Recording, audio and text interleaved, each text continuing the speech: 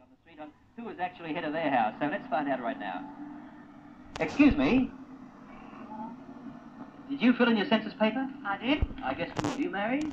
I'm a widow. Oh, I see. Thank you very much. Oh, are you married? Yes. Ah, in the recent census form, you had to make an entry there on who was the head of the house. Who's the head of your house? My father. Oh. Did you have a husband? Yes. Oh, neither of you is the head of a house? No. Oh, you live with your parents? Yes. I see. Who's the head of your house? I am. Oh, are you married? Yes. You had a husband? Yes. Oh, would he say the same thing? Yes. Oh, you weren't quite certain of that last yes, I noticed. Yes. In the census paper, whose name did you put down when it required you to answer who was head of the house? Mine.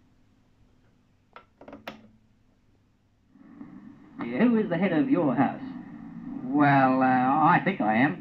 I have just recently had another baby son, so I've been doing chief cook and bottle wash around the house, so I would say that I am. Possibly you're confusing the issue a little. You work harder than anybody else in the house at the moment, perhaps. That makes you the head of the house. That is true, that is true. Just at this moment, but I wouldn't say I work hard like that all the time, though. I think my wife does her share. And who makes the big decisions?